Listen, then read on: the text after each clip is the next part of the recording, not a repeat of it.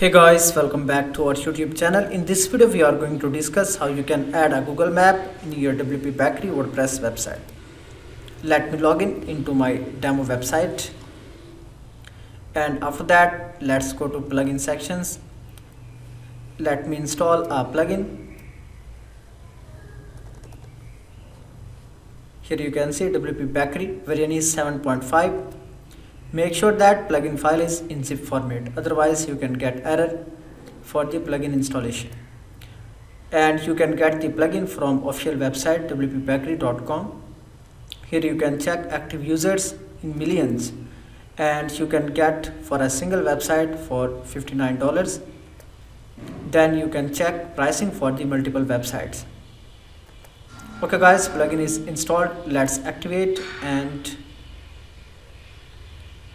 now let's go back to the pages. Then simply go edit with wpbakery page builder.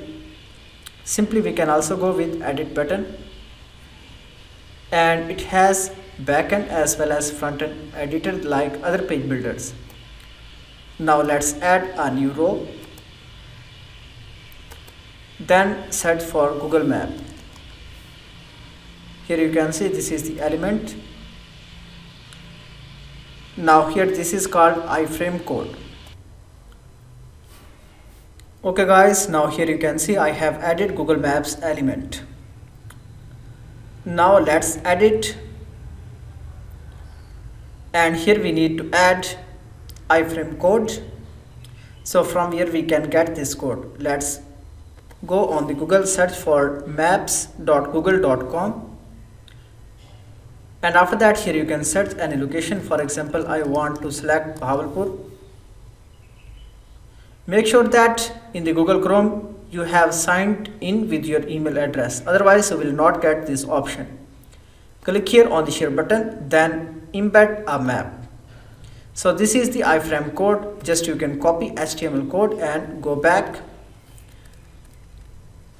Then here you can add your own iframe code. Then you can select map height.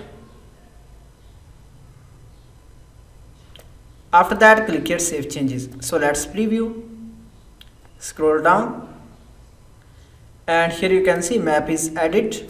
Now let's go back for the row settings. Let's make it full width.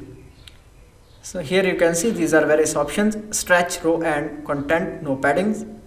Save changes, then preview, scroll down. So now we have a full width map. After that, final step is just click on update. In this way you can easily add Google Maps in your WordPress website.